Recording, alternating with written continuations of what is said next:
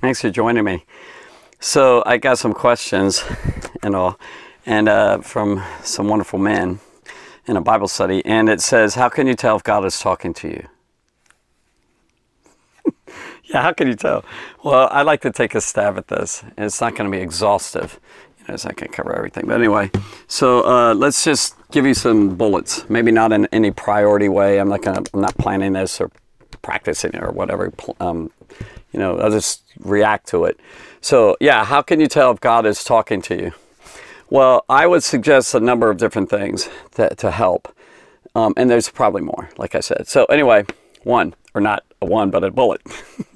And this is one thing, is that, familiarity. There you go, familiarity.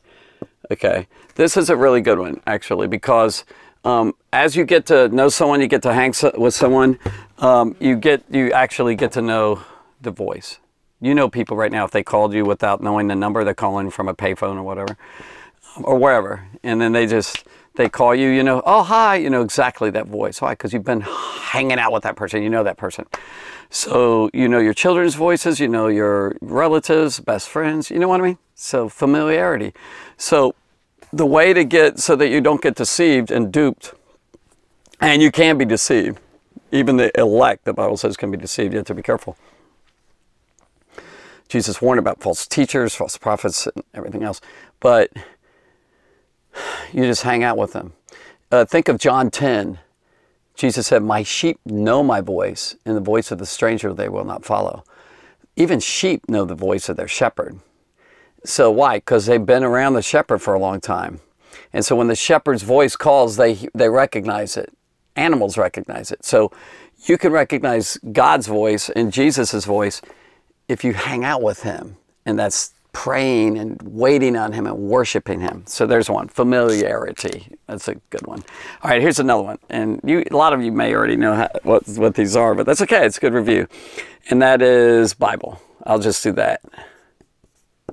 Okay, Bible. If you know the Bible, God's voice will never, ever, ever contradict the Bible, because it really is the Word of God. I don't know who you are listening to this. You might question all that, but go into figuring out whether the Bible's reliable and true and all that, and you'll find out over really good research, real research. It's hardcore evidence, and I think I have it somewhat in some of the videos, but just seriously, the Bible's the Word of God. So God doesn't speak out of two sides of his mouth. He speaks the truth. And if you know the Bible, you're going to know what isn't his voice more and more. And as a baby Christian, God's really protective of you, but you have to be careful. Even as a baby Christian, the devil's not going to wait till you grow up and then start attacking you. So you have to be cautious and careful. Hang out with him a lot. That's a lot of prayer and spending time with him, and get his word in you.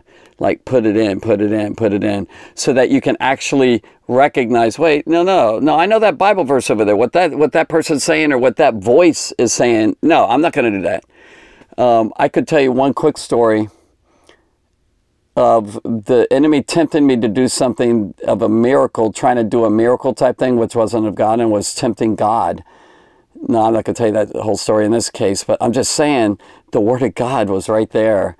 And and by the way, when I was young at that point, God happened to lead me to talk to a mentoring type person, my uncle. And what happened is you have people, godly people, who will can help you. And the Bible says in the multitude of counselors, there is safety. So if you're not sure if you're hearing the right voice, share it with godly men and women, especially those who've been in the Lord for a while, because they've hung around him for a while. They happen to know his opinions and values and all, and they know what truth is. And so, yeah, that's important. Nothing particular order, because I just thought of this. It's the Spirit of God that is put in you right there, who will help lead you. This should be above people, but I'll just put it in, I'm just randomly talking here.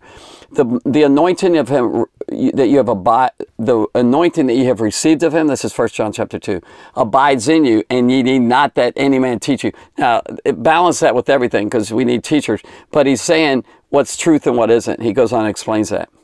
So the Spirit of God is a spirit of truth. Jesus called him the label Spirit of Truth. That's a beautiful title, truth. So Satan is a liar and a deceiver, and he's a liar, you know, John 8. And the Spirit of truth is from God. So when you've got the Spirit of Christ in you, you have more of a chance here. But you still have to put them all together. You weigh it out. And so the Lord will help you. And there might be sometimes, like I'll go back to this one again, there might be sometimes that you really kind of need, am I really hearing from God? And then the Spirit of God, and then will help check you, pause you, say, wait a minute, I'm not sure if that's God. Other things is, I'll give this one, I'm just thought of this one, experience. Sort of back up to this one, right? Experience, which means as you grow in the Lord, you'll get more experience of knowing what's God's voice and not. It is. Like when God literally speaks to me, and I'll just tell you one story that just happened last night at 2:00 a.m. I'm in my office. I know it's crazy, 2 in the morning. And the Spirit, Jesus Christ literally spoke to me. And I haven't had that for a little while. Now, he speaks to me all the time, but not that sort of radical. It was radical because it was down here, deep down here in my spirit region. It wasn't in my head, that's for sure. And I heard him say, I can't remember. Sometimes I have exact quotes from God. Like I could quote you exactly what he said at times. Like highlighted times in my life, word for word. This one was, I just sensed, and it was an impression, but strong words, an impression, can't quote it, but he basically was revealing to me that, I already knew this, but it was so sweet. I cried right here in this chair. I said, Lord, thank you. I went on and on. I'm getting emotional now because Jesus literally made sure I knew for sure that Jesus Christ did raise from the dead, resurrection. I already knew that, but it took me down deep into he really made sure that I'm secure in that. Because the enemy would like to come at us, you know, darkness and doubts and like spiritual darkness smothering us, attacks. I've had all sorts of attacks. But like, he really spoke to me, and he just wanted to whisper that. It was a whisper. It's like a still small voice. It wasn't the earthquake, wind, fire, like Elijah, you know, God spoke to Elijah and all. It was that really beautifully, a subtle, very soft, that. And I like I love how Jesus will grow, as you grow, sometimes you may have big demonstrations. I've had big demonstrations of God in my life. Dramatic. But the more I grow in God, I think he may still do the dramatic, but a lot of times he wants to get us so we're just faith. Like your faith is this way, just rock solid. I've got too many experiences, and there's that experience too many times, but there's a time where he just wants you to go by faith. What he told you, maybe it's 20 years ago. Now, I know he's still leading me, but there's these times where God just speaks to you. So that voice is known. And that's the other thing, if I can say this, most of the time, and it's not always, but because I could write a book literally about the variety of ways that God has spoken to me. And maybe sometime I'll give you that variety. Maybe if you really want to know, I'll give you a list of those that he did this time, he did this time. But your spirit is usually where God speaks. Like the Spirit of God will speak to your spirit, you know, like that. Meaning, it's a deeper sense of it. So how do you know God's voice? It's down in here. It's not just a thought. The enemy comes at us with thoughts. He doesn't, as I think about it, he never speaks to my spirit. There's a difference. See, the experience of God's walking with him, your spirit, how do you get that stronger? How do you get it so you can hear, and your spirit, it becomes more in tune to that voice? Because like waves are going right here, sound waves, radio waves, TV waves, but we're not tuned in. So you get close to God, you pray a lot, read the Bible a lot. What happens is your spirit is built up. I love Acts 20 where it says, I commend you to the word of God and his grace. Think about it, what I'm saying. The word of God and his grace, which is able to build you up. He goes talk about giving you inheritance and all after that. Build you up. Praying on your most holy faith. building yourself up in the Holy Ghost, praying in the Holy Ghost, building yourselves up in your most holy faith, Jude. So your spirit gets like stronger, buffed. And then what happens is you're walking by his spirit through your spirit, and the combination of you walking as a spiritual person, not a fleshly, carnal, senses person.